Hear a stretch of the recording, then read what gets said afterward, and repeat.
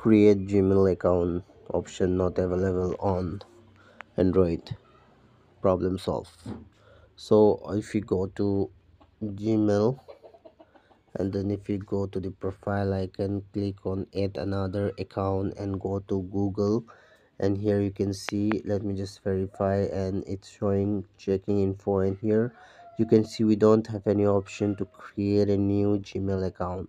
So in this case, what you need to do here in this video, I'm going to show you what you can do. There is only one single step. You just need to go to your Google, and then here you have to search for create Gmail account, create Gmail account. Okay, and then the first one you can see the click it, and here you will get one option that is create a Gmail account. Simply you need to click here, and then after clicking here you just need to go down and click on create an account. Okay, and then here you can see you'll get the option create account. Just click